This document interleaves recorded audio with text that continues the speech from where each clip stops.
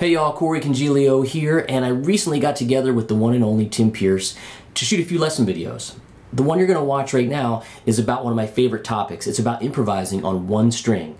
And I really feel that it opens up scale playing for beginner, intermediate, and maybe even advanced students too. So sit back, enjoy this lesson, and stay tuned because you're probably going to see some more from Tim and I in the future. All right, thanks for tuning in. Don't forget to subscribe to Tim's channel as well as mine for more content. Find us on Instagram, find us on Facebook, and say hey. All right, enjoy the lesson.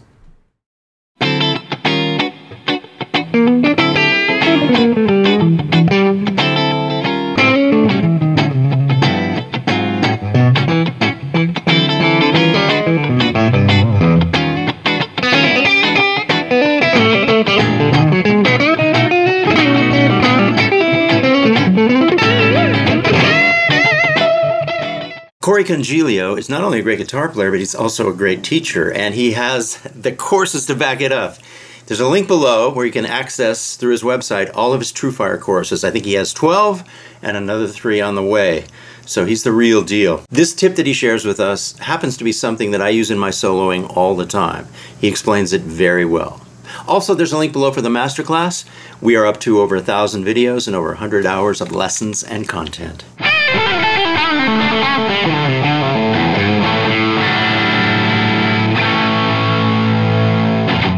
You have a theory about a one-string improvising you were telling me about? Yeah, it's kind of a good way to get a young improviser out of the weeds, is what I like to say. Cool. Because what happens is a lot of the folks that I teach are beginner to intermediate blues players. Right. And even now I'm finding in Nashville some of the younger rock guys that maybe have grown up in church or something and playing praise and worship music get stuck into the pattern playing, which we all do, because stuff just sounds great, look, Angus is great and Angus plays in patterns, but Angus also goes this way of the guitar.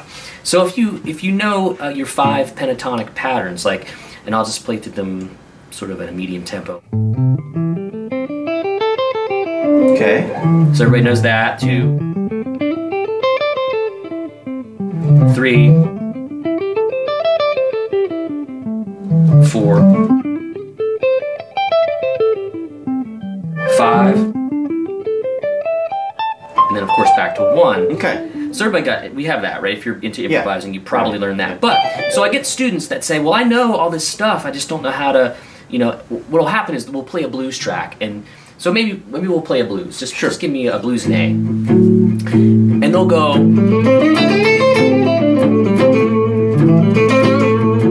And they'll say, and okay, that's cool, but I'm losing a lot of ground here. I can't connect these patterns. Right. So I make them break it way down. And truth be told, I think I might have stolen this years and years ago from Lee Ritenour, but I'm the only other person other than him that has seen this taught. Okay. And if it's good enough for Lee, it's good enough for me. So play that blues again for me if you don't mind. And I'm going to just take the 2nd string, and I'm going to connect every note in those patterns. And it's going to develop licks.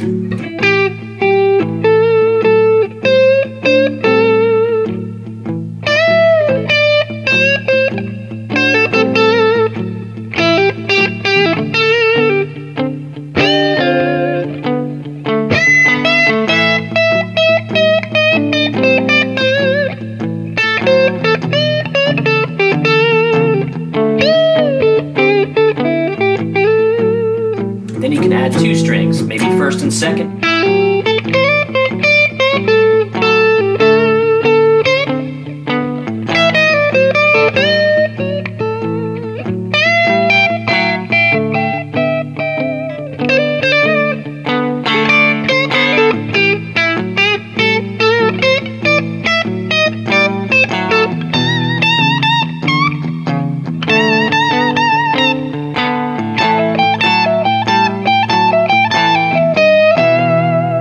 Beautiful playing, Corey, and I know you were demonstrating something. So would it be accurate? Okay, so if I'm on the B string. So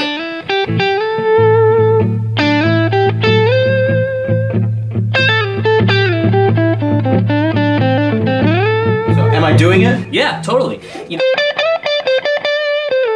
And then what you can do is once you Now it's not always going to sound musical, you know, because this is a fact-finding expedition. Okay. What we're trying to do, we're trying to find our way through the roadmap a different way. You know, we've had this roadmap of 5 pentatonics forever, right. and this is the same stuff, the same notes, but it's connecting them in a different way. And it's kind of perhaps how a young improviser can start to play a little bit more lyrically or melodically, because this, as opposed to, you know, just by nature of staying on one string and traveling up and down the neck this way, I play more melodically.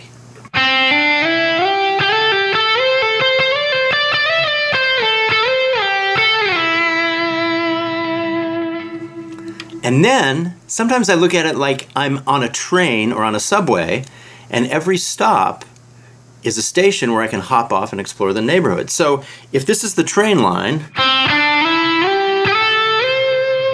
I stop there, I explore the neighborhood. Hop back on the train,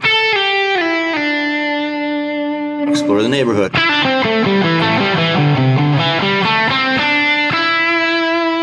Hop back on the train, skip a bunch of stops, check out the neighborhood.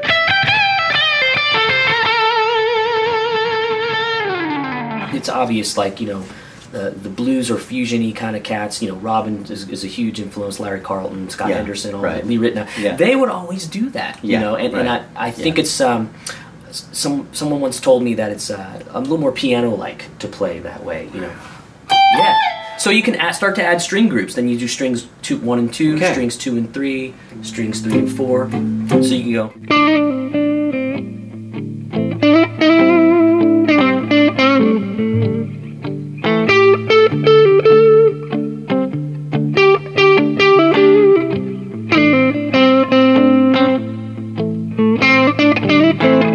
4, 3, and 2.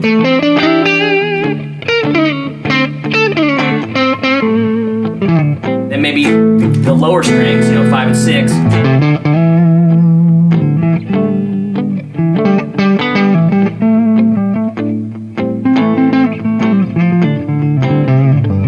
Now, of course, this is just fact-finding. I'm not going to play a solo cool. like that, but it's a way to kind of connect the dots, literally and figuratively. The thing about it for me that's really profound is that you can make a choice to use your third. Usually for me, it's the third finger or the index finger that makes the traveling thing. Yeah. Or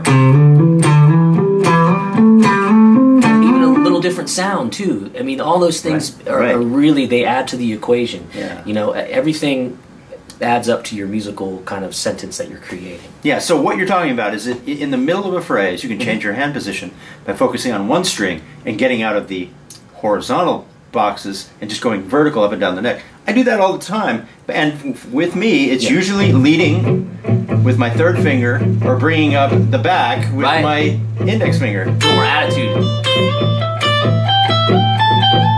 And that's something you could practice. Yep.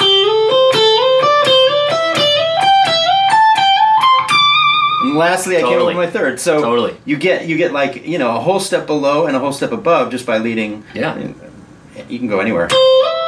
And it's usually in the middle of a phrase, so the audience, nobody, if you close your eyes, you don't know. You're traveling everywhere. Absolutely. You know? And I think one of the things that's real valuable about your channel and your information is that you deliver it in a very palatable way. I've been told that I do that too, because we're trying to get people to get this instrument in their hands and create the musical expression they want. Whether it's copying their favorite people or creating something entirely new. And that's what little tips like this I think are really good for, because if you try to learn guitar from all of the litany of information that's out there, you're going to get overwhelmed. So trying to find these little things that help propel you down the path is really what I look for and the way I try to teach. Well, yeah, and what I stress to people is, who get frustrated, guitar is an instrument that you can, if you stay within your limitations, you can still be as expressive as anybody in the world.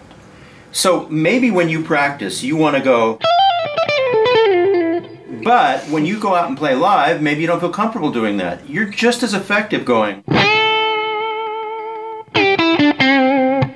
So I practice like 2 modes. When you're working and stretching, make the mistakes. Do all the awkward stuff. Do the strange stuff. And find the weird spots and hit the wrong notes like I did, you know, and muscle through it. But the way to have fun when you're performing is to kind of stay within comfortable parameters and be Keith Richards or be, you know... Good enough for him. Good enough Paul for him. Kossoff or be Angus. Yeah, exactly. You know, simple is okay.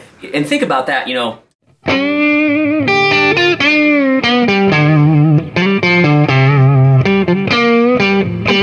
Up.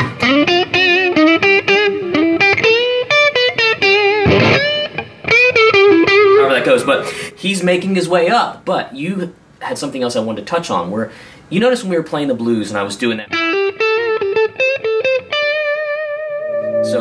So let's start that again. Yeah.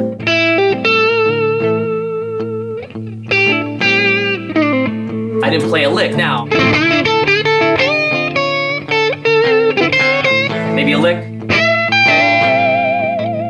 So the idea is that you can kind of do all that stuff to kind of say, hey Tim, how's it going? You having a good day today? Boom, then your lick comes out. And that's the phrase that everybody goes, wow, that was really cool. Because a lot of times what will happen is a student will learn. And then they'll play that over the whole blues as an exercise or how to practice, which is cool because you have to know how to fit tab A into slot B. But what do you do in between that? You do this. You know. Then you hit them with that, and then it's really the thing that you go, wow, I dug that. Yeah, one of the things I teach is that I combine three things. Nursery rhyme, simple melodies. If I go, consider that as simple as a nursery rhyme. And that's an effective thing to do while you're playing. You combine that with pieces of chords. Okay, so that's a piece of an A chord, right? Arpeggio. Combine that with a blues lick that's just part of your vocabulary. So if you go between those three things, your solo will have lots of different colors to it.